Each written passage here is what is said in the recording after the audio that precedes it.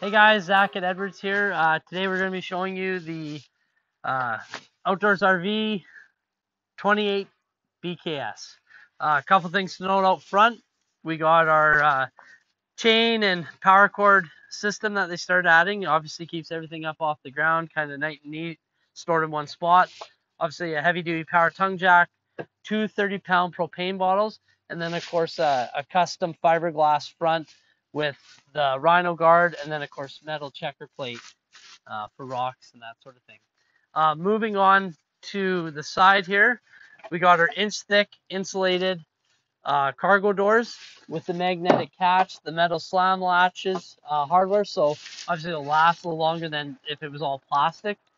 Rubber checker plate floor, and then a nice finished wall front and back for the storage area, and then of course the battery disconnect. 30 amp power cord is included, and then of course all our jack tools. Screwed clearance lights, diamond scorn skirting that doesn't shake you, feels nice and sturdy compared to what you see on other RV units in the industry. And then of course our solar panel connect down low. If you have a foldable solar panel, you can put it on a day like today and then move it, and then when you're going back home you pack it up.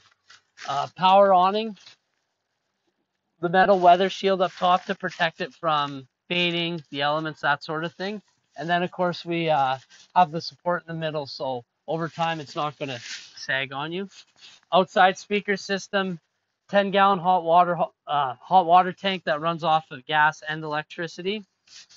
Thermal pane windows, obviously kind of what we're known for with Outdoors RV. Down here we have our off-road X4 suspension package. So we got a More Ride CRE 3000 shackle system, 2 shocks per axle, E-Range Goodyear branded tires, and then of course greasable bearings. So you're able to do that when necessary, and just pop the cap off and it'll grease the inner and outer. Alloy steps front to back, and then of course the big cargo door, which will open up here. Okay, so inside the compartment door, of course, we got rubber checker plate floor. The bottom bed's on a strut, lifts up nice and easy. You'll notice they use all plywood, solid wood here. We're not dealing with chipboard, that sort of stuff. It's all quality built materials. And then of course this opens up a big storage space, so you have lots of room to kind of store stuff when you're going out, in addition to the front compartment storage. And then to pull it down, it's just an easy pull, sits in the space, and then the door closes. A couple quick things just on the back. We got our wide bar ladder. It's stiff, it's not going to shake. Kind of what, if you've had a trailer, you're going to notice that with a lot of the other ones. They're skinny and they kind of feel like they're going to break walking up. This one's obviously quite a bit more heavy duty than that. And then of course LED lighting. We'll go around the other side, show you a couple things there, and then we'll hop into the coach after that. Okay, so a couple quick things on this side before we go inside the unit. Is obviously our dump station. There's a light here, of course. The shower is conveniently located in this, and once again we got our inch thick cargo door, and then of course the magnetic catch. The unit does feature a black tank sani flush system, so when you're draining your black tank, this will spray water into it to kind of clean it out, in addition to just gravity drain. Down low, it's going to be a little hard to see on video, but we got our gray and black tank valves here. You'll notice they're instead of the frame rails, so they're insulated. So same thing, not out to get damaged, that sort of thing. And then when you have the air, the hot air that's going underneath your underbelly, it's going to keep them from freezing up. A couple other quick things, just since we're under here, is underneath the slide, you'll know it's all finished in fiberglass. It's not like a tarp-like fabric material, so that will hold.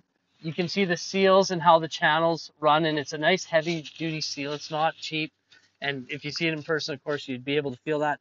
And then also mud flaps, and that's something unique these guys being Outdoors RV do, is they put a mud flap there just to kind of protect this, and it's not a big deal, but it is something they do that's kind of a nice touch for that off-road user. So short of that, we're going to go inside the unit and show you some more things. Okay, so in the unit, guys, a couple quick things. We're going to break up into about 3 segments. We're going to focus on the middle, this first one. So a couple things to note is the sofa bed. a nice kind of leather-like feel, and it will fold out to obviously a queen-size bed or close to. The dinette, which also drops down to a bed, it's got the nice wider table, and because of the support system, it's actually fairly stable, which may not be familiar with in an RV. 5-inch thick cushions, so these things over time aren't going to get broken in like you'd find with a lot of less expensive alternatives. And then, of course, the residential style drawers, which can actually hold, I believe it's up to 100 pounds. And you'll notice there's plywood here and lots of storage. And then, of course, in behind it, you can store as well. Up above, you may or may not be able to see it, but we got a skylight to let a lot of natural light in. Our tank heater switch, of course, it does feature the 12-volt heat pad on the fresh water tank, and then our control switch is here. The extension and kind of a stone-like countertop. You get lots of counter space. A dual stainless steel residential shower with the pop-out faucet. Lots of cupboard space down low. And then drawers, of course, throughout. Glass oven, and then, of course, a glass cover over the range to add functional counter space.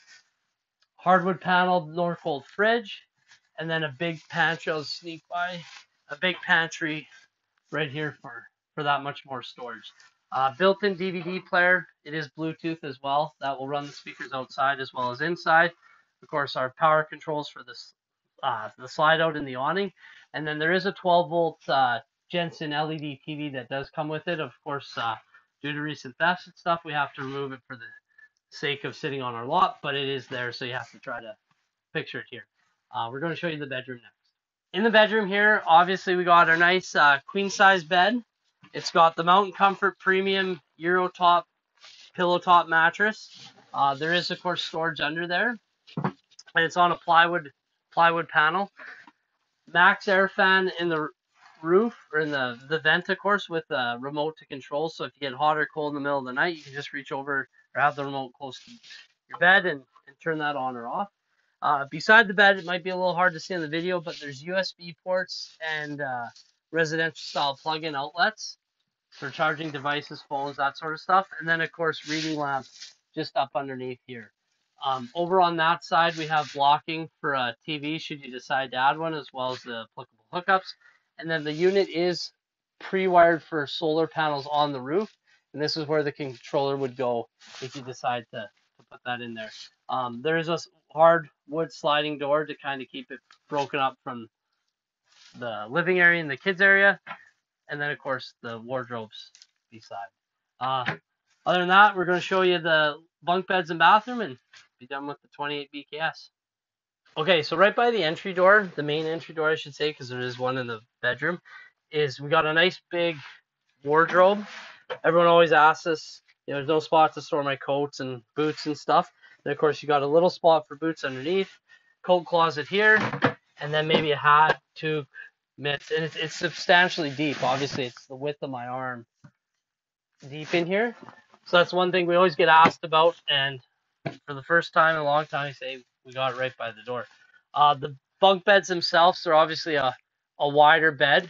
A little hard to see, but there is USB ports and outlets just up top there, and there's a couple down here for charging devices.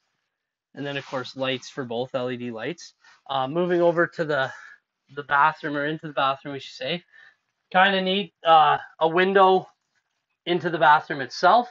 And then, of course, the Maxx-Air vent fan for obviously cooling, a little better quality than the industry standard 12-volt. And then we have our toilet, lots of knee room, and then, of course, a tub with a skylight up above. Short of that, if you have any other questions, feel free to reach out to us, 403-845-3328, or answer a question fill a form out on the website. Thanks.